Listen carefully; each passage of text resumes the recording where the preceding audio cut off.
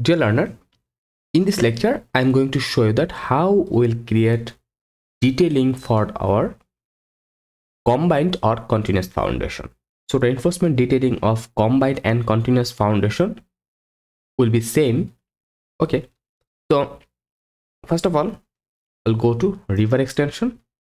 There have the option continuous foundation or continuous footing.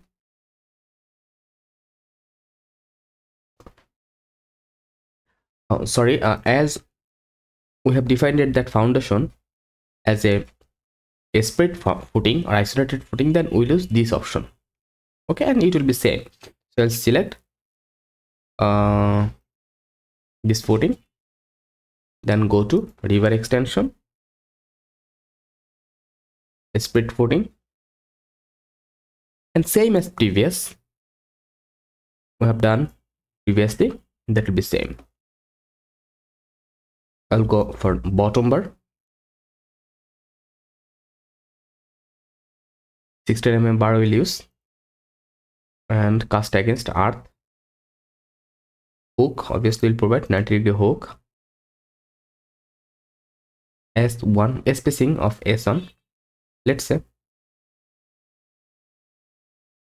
For long bar, our spacing will be 150 mm,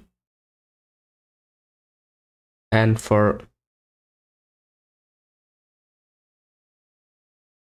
short bar will provide a spacing for 200. Let's say 200.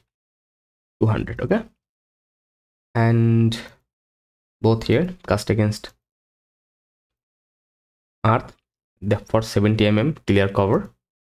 Now go for top bar, click top bar, and we'll provide top bar in both direction. Here cast against earth. So in top, I'll again provide 16 mm bar, 16 mm bar,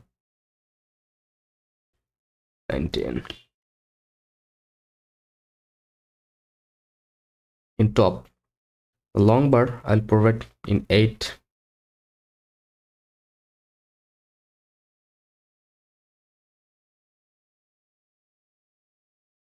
8 and 2.5. A spacing of reinforcement actually. Both 75. And for dual bar, okay, I'll not use dual bar right now. And straight up in pyre, I'll not use that. So this was the technique to provide reinforcement for our continuous foundation, and just simply click OK, and it's done. You can see reinforcement in both layers that are ready.